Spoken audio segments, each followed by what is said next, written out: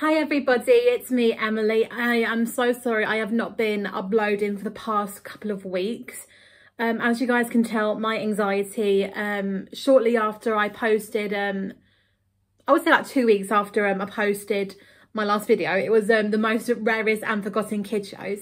I felt a bit unwell actually.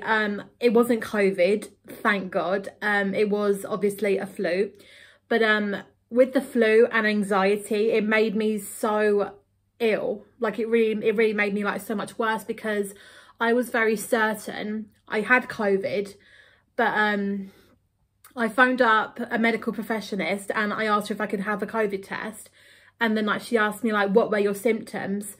So I told her that my legs were like in agony, they were like so achy. This was the start of the symptoms.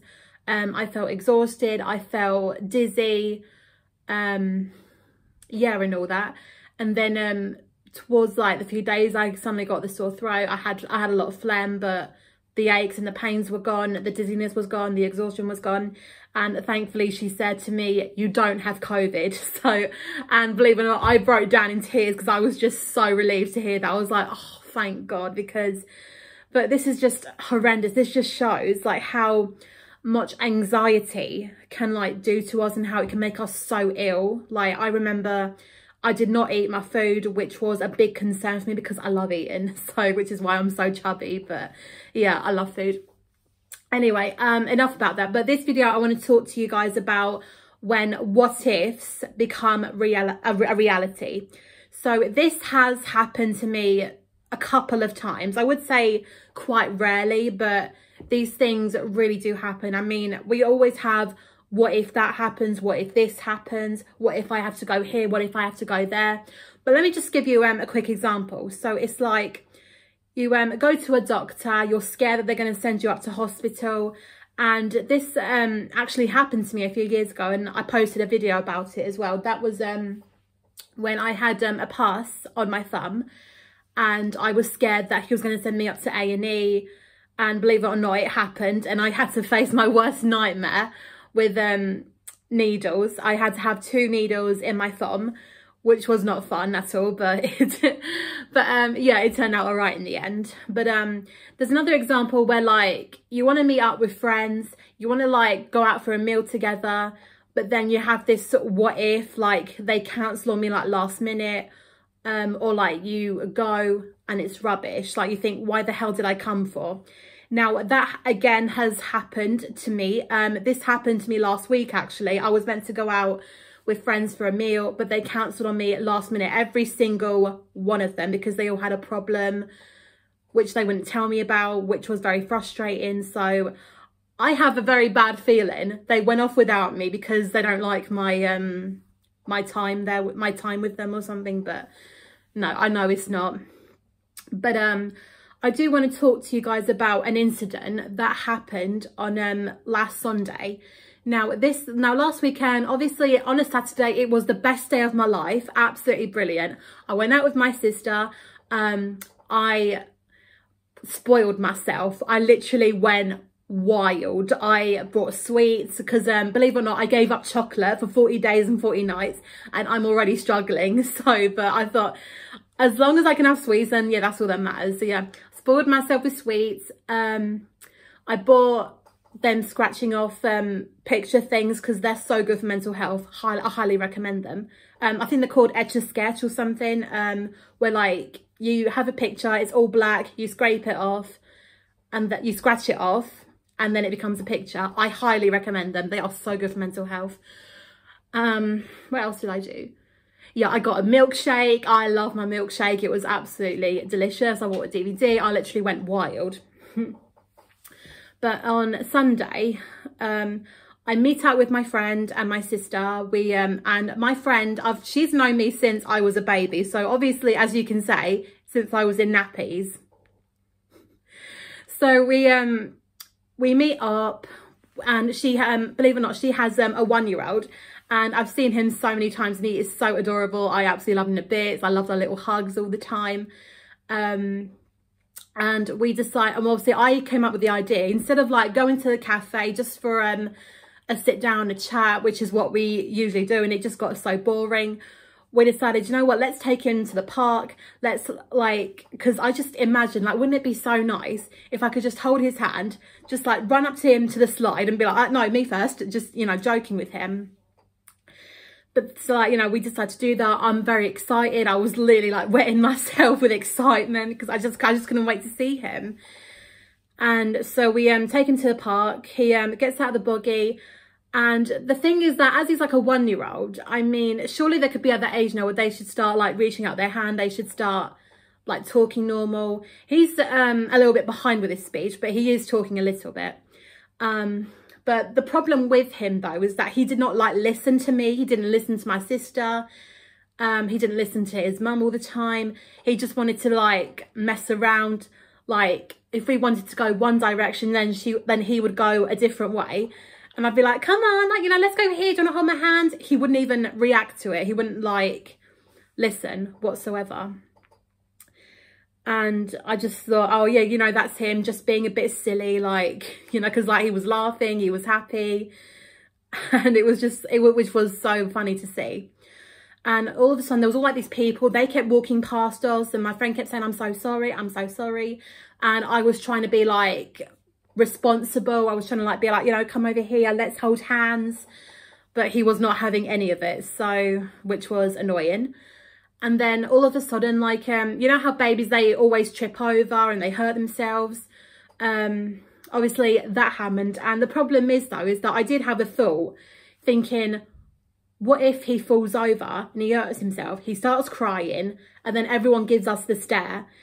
And believe it or not, that was the what if that became a reality.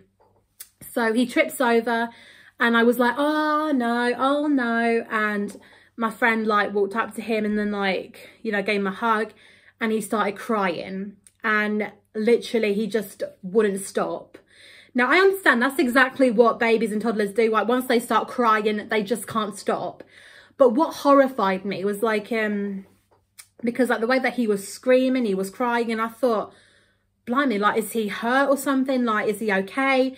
That's like the biggest worry for me though. And like, so my friend decides to put him in his buggy just to like, you know, warm him up, making sure he's comfortable. And what she said is that I've never seen him like that. That really set off my anxiety, because I was like, oh my God, what do you mean you've never seen him like this? Like, he's not like that all the time? Like, what do you mean? And because it made me worry, thinking that what if he's hurt his knees? They could turn into sepsis if it doesn't get treated. Like, or if you don't put any antibiotic cream on his knees or something. So yeah, and then like he just wouldn't stop, and we decided that, you know, this is too much for him. Let's just take him to the cafe. So we took like the buggy inside the cafe, still crying, he was still screaming. And believe it or not, the cafe was completely packed. It was just filled with so many families, so many kids. It was just unreal. And then like we opened the door, and the minute we walked in, everyone gave us the stare, like literally the evils. Like, oh my God, you got the crying baby. Oh my effing God.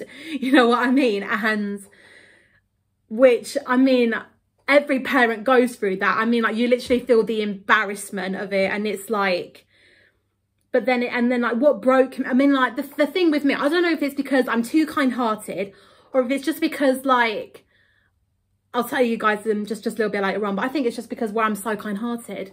It's like when you see a baby cry, like when you're like responsible for that baby, or like a toddler or something, and you see them cry, I mean, that really breaks my heart. It really, I don't know why, but it just makes me feel so broken that I just want to break down. I just want to cry and like walk away from it. But obviously, as like, you know, if you are a parent, you can't. You have to like put up with that every 24/7, and that's just so like sad. Like for me, it was just so sad to see him like that. It was just so awful. And the annoying thing that happened is that she, whenever like we tried to sit down somewhere, he wouldn't be comfortable. And then my friend said, right, let's move to another table. We tried that, and she goes off, gets a coffee. Me and my sister, we're trying to calm him down, tried singing him songs. I tried to go on my YouTube, just type in his favourite show. But the problem was I didn't even have signal, which was very frustrating. So I couldn't play his favourite song. I couldn't like put his favourite TV show on, which was very annoying. And yeah, and then like everyone was just like literally like walking past us. There were like kids everywhere, and it was just so hopeless. I felt like a terrible person, and I know that's what everyone else feels like when, you know, you're like holding responsible for it. And yeah, and then all of a sudden my friend decided, no, we didn't like that table either, so we moved again, and then we moved again, and it was like playing at musical chairs. It was so frustrating. It's like, you know, you find a chair, you don't like it, you move, and then eventually we finally found a place, and my friend decides to change him, but by using the comfy seats, not in the baby room. And she wanted me to like obviously like keep an eye, make sure like no one's looking at him. And all of a sudden what he did, what like the baby did, he threw his bottle on the ground. So I quickly like got up, put it back in, and my friend had a go at me because like I wasn't blocking him. And I was like, really? Like, what about putting him in the changing room or something? And she actually said to my sister that, oh, he doesn't like that. And I'm like, well, do you know what? Babies don't even like being changed. They hate it. They absolutely hate it, but tough. That's like saying tough shit. That is your baby. You have to protect their hygiene. You have to keep them happy and healthy. You can't just change them in public. That's just, I mean, unless it's an emergency. I mean, yeah, that's fair enough. But honestly, and then believe it or not, I had the biggest meltdown. I literally cried my eyes out because I was so broken to see him cry. I couldn't like be responsible. I couldn't calm him down. It was just so difficult. It felt like he didn't like me anymore. He hated me. I felt like the whole world hated me. And as you guys know, my sister gave birth to had a stillbirth 5 years ago. And I feel like the grief on it was like catching up on me. And I literally felt like, oh, is that why this happened to us? Is that why he died? Because like, what if that was the reason that he died? Because I wouldn't have coped with it well. So I literally like walked out because I was crying. I was having panic attacks. My sister followed me and she had to like walk me home because I was in a right state. It was just unreal. So yeah, I literally cried for hours because I was literally in a very bad state. And it's just sad because it's like, I want to be a mother one day, but I feel like there's no way that's ever going to happen, is it? Because it's like, it's not just about them crying or everything, but it's more like you have to take them up to A&E every night, give them their injections and like keep them happy. And it's like, listen to them cry all the time. And it's like, I hate seeing babies cry because it breaks my heart. And it's like absolutely awful. So yeah, I can't believe that this story went on for so long, but yeah. And it's just another thing as well that happened. This happened like last year as well. I was meant to go to Winter Wonderland with my sister. And obviously the fact that I'm still not jabbed, which I still to this day, I don't flaming understand. I mean, this was like before we obviously had Freedom Day. Like, why the hell are you punishing the non-vaccinators and you're like congratulating the fully vaccinated and of course the boosters when like, I mean, like, whoever has the vaccine or not, they can still catch COVID. I mean, like, I've known people who are fully jabbed, have had their boosters, they've had COVID. So why the hell are you punishing us for it? I mean, I would say that's not keeping us safe. That's just punishing us.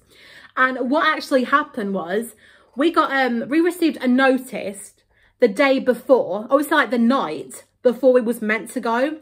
And we was meant to go in the early morning, saying that like, if you come with a negative COVID test, you can come in. If you're fully jabbed, you don't have to take a COVID test.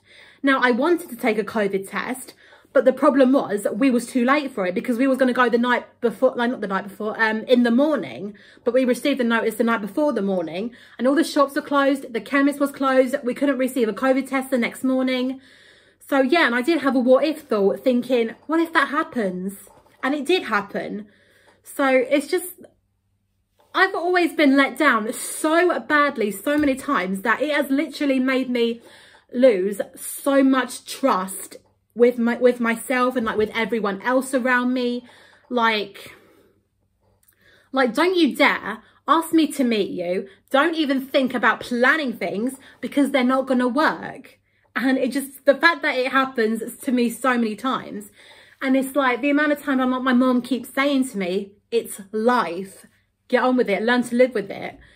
And I am like, oh, really? Like, you make plans every single time and then you get let down last minute, like all the time? No way. That's rubbish. I mean, come on. So yeah, I thought I'd do a quick, well, obviously not a quick video because this is quite long, but yeah, this is my video of like when what ifs become a reality. Now, I'm not sure about the advice I would love to give to you that, but I would love to say that, you know, you will go through, we all go through like some what ifs, and like they do, like sometimes like they may become a reality and we just don't even know it yet. But then again, it's like a reaction to like current events, which is also like to do with fear. So because, you know, you go through like one horrible moment and then like you worry about what if it happens again and stuff like that. So I would say that, yeah, but I just wanted to let out this horrendous incident that happened. And it's like, geez, man, you want kids, this is what you're going to have to put up with. But it's like, I wish to God that what she should have done, like if she'd never seen him like that, she should have just taken him home because it was cold. He would be nice and warm. He can have a sleep, have his bottle. He'd be like safe at home.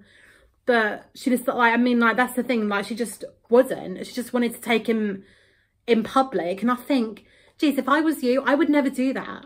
Like I would just take him home because it's not fair on the baby. So yeah, anyway, guys, I just want to quickly say that I'm fine, apart from having that meltdown, the panic attack. But yeah, I just wanted to let this out and be like, you know, make people aware. Like, you know, there may be days when like we have the what if thoughts, they may become a reality. And yeah, but then again, it's just how life goes on. It's like, you know, we may go through that, but the best thing that we can do is just maybe make it better. We can make it better just by doing something different. So yeah. Anyway, guys, I hope you guys understood my point, and I will see you guys very soon for another video. I will be posting an Easter special of the most rarest and forgotten kids shows, and the show I'm about, well, I'm not going to tell you it, but it is going to be something that was another Saturday morning one, and it is definitely one of my favourites. I'm so happy that I'm going to finally able to do this one because it was on my list and I have put it off for such a long time, but I think now is a very good time to talk about it. So I will see you guys very soon and take care. Bye.